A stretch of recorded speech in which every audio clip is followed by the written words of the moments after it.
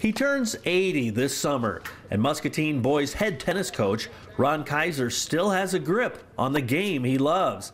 And Kiser says the game he loves is one reason he can say advantage Kiser. This is where I started out here at Weed Park with tennis courts because I didn't have them at the old high school.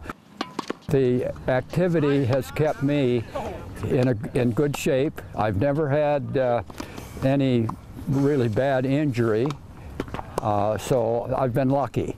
I feel like I'm the luckiest guy in Muscatine. Kiser has coached Muscatine tennis in 6 different decades. This is his 3rd set after coming out of retirement twice to be head coach. In all, he's been calling the shots for 39 years. I started teaching in 1960 and retired in 2000.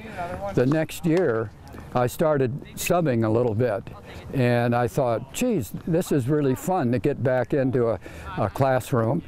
And so I've subbed 18 years in a row. So this is my 58th year that I've gone to school. As an educator / coach, Kiser has been in front of teenagers since 1960, and it's a game, set, match when it comes to his skill of keeping great rapport with the teenage crowd.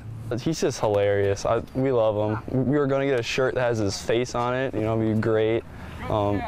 He's just always there, and he just has fun. We have a lot of fun with him, and it's always been a great time. I've had a lot of people come up to me and say, I had you for a tennis coach back in the day. And I'll say, did you learn anything? And they'll say, oh yeah, we had fun. And that's the main thing. Muscatine has an amazing Fellowship of Christian Athletes huddle that meets every week.